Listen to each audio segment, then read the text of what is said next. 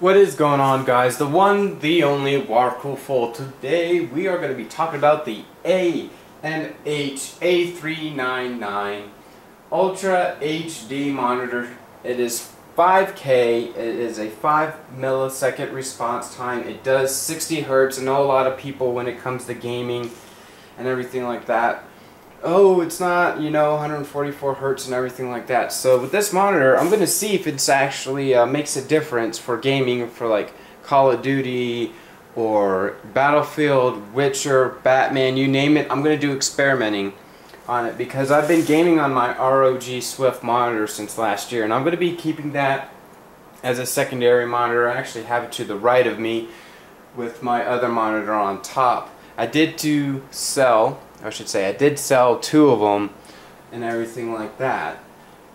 So that being said, let's go ahead and see the back. And this monitor weighs a lot. It does have VESA mounts, but it's not a standard VESA mount at all. So let me go ahead and put that back on. But with the power plug, the only complaint that I have been seeing while I'm messing with this is that the power cord's actually tied into the monitor itself. So if you have a dog or a cat and they chew this cord right here, you're pretty much SOL. Now also within the kit, they did give you an Allen wrench for putting on the stand, which I'm not going to show, but they also give you an adapter for a US right here. And what they do, they go based off of your address if you don't put anything within the little notes. They also give you a DisplayPort cable, and this thing has DisplayPort 1.2, it has VGA on it, it has DVI, it also has HDMI as well. I think it's either 1.4 or 2.0, I believe it's 2.0. So yeah, so there have been some complaints about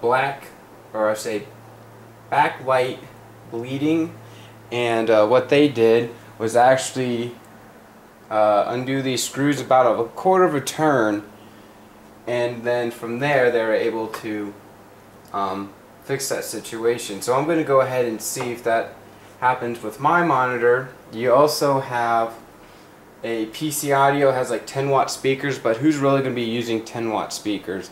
You also have on this side, probably move it to where the light's a little bit better, or try to anyway. So I'm going to bring the camera, sorry about that, closer.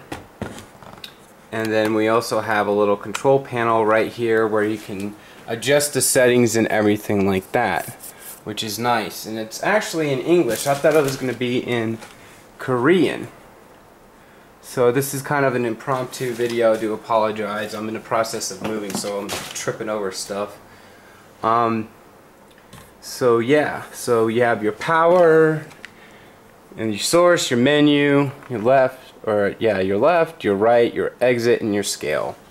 So let me go ahead and put this on my computer, and I'll have a second portion of the video showing it off, probably showing off some games and everything like that via the camera, and then from there I'll try to find some pictures that I took of Call of Duty and then compare them to the 4K Call of Duty and some Borderlands if I have some pictures laying around or anything.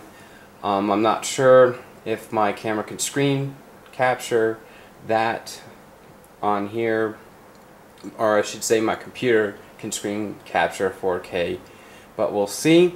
So let me go ahead and try to clear out my desk. My room's an absolute disaster right now, so I'm going to go ahead, put that in my room, and we're going to go ahead and connect it to my computer, and I'll show you when I get to it.